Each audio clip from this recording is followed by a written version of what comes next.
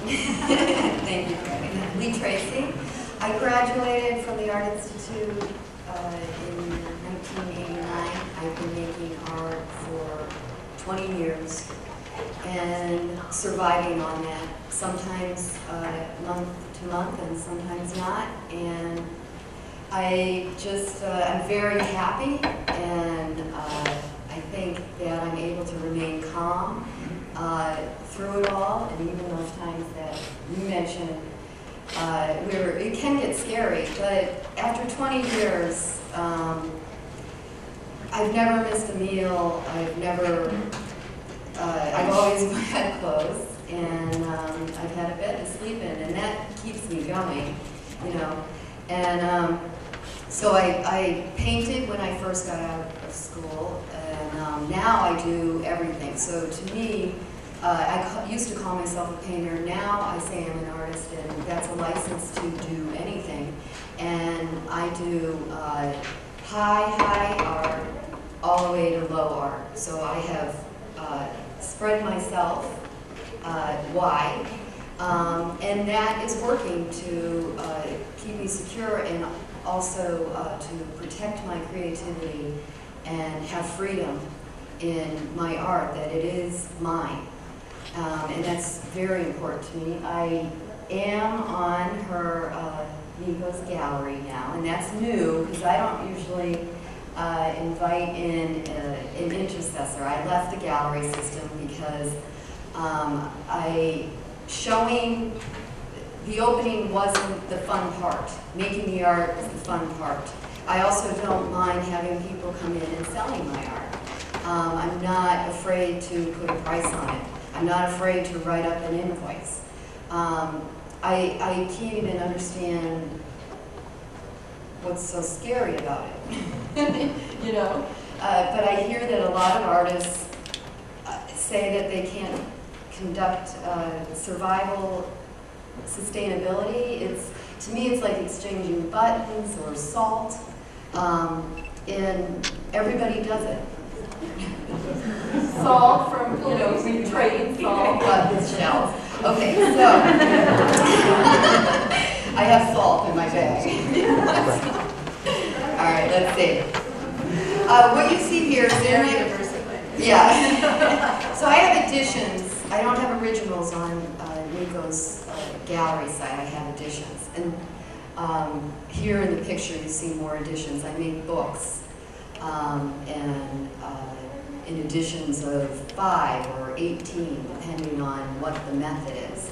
So I have these in my studio, signed and numbered, and I take trips and do these installations that the product ends up being the books or a photograph. Here I have material. There I traveled. I do fabric, these long-term projects, so they aren't even done, and I make sure that they're long-term, because if I put a time or a deadline on it and didn't meet it, then I think I would feel bad. So it's open-ended. In the high art, it's full room installation, so what do you sell? It has to be the whole room, so it's crated and stored. And the price tag would be high. So that's not something that I can reach people with these full room installations. Here's another one. These brain boxes here, that's my brain. They were online on Etsy because I ran an experiment. I wanted an opinion of Etsy, but I didn't want my opinion to be based on things that I heard. You need to jump in and try things and gather your own opinion. And frankly, I love Etsy, and you're going to hear more about that. But here is an installation. It's all packed up, the originals. I made editions of the brain boxes. They were on Etsy as a test. Now they're in Nikko's gallery. And I'm really thrilled with this new relationship. This is my studio. It's an old boiler room. It's big. I happened upon it and was fortunate, and I have to work very hard now because the rent was increased due to everyone in this climate. And actually the landlord said he wanted to introduce me to the real world. And I don't really want to go, but he's been so kind to me. I just thought, all right, I'll pay the rent, but it is hard. I move things around. That's a movable wall. I took that apart. Everything's on wheels because if I have this huge space on my site, it's available for rentals, for parties, cocktail parties, birthday parties, and I just clean it up, or I don't, because some people just like to come in the studio. And you can see here, local market. I'm a green artist, I'm a green citizen, and I do what I can for the green movement.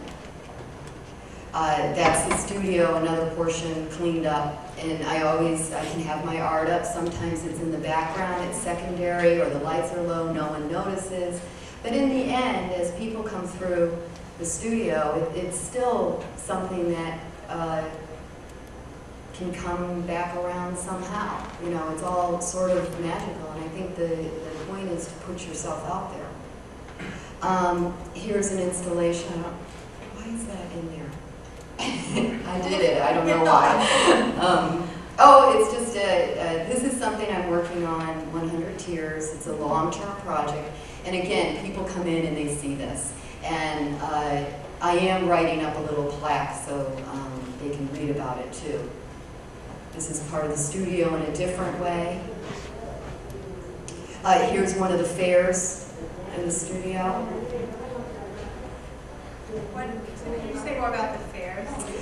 Vendors, I'm working with Mimi's Organic Exchange.com, and she's a friend of mine, and she takes applications and runs these fairs, among other things, with music and holistic services. So we've been working together to get this off the ground. So it's an opportunity for craftspeople, artists, services to come together and yeah, they get a booth charge. What is it called? Mimi's Organic Exchange.com. We have a question over here first. What's the address? 855 West Blackhawk. Near the new Whole Foods. And a 32-story house. That's empty. And then you had a question. You had a question, right? Yeah. How does she drive? Who drives traffic to the fair? Can you please tell me who drives traffic to the fair? Mimi. Mimi sends out press releases. We're online or online press releases? She has a press release on her site. And she's out making phone calls. She makes phone calls, and she goes out and she passes out cards. It's a good mix because she goes out more than I do.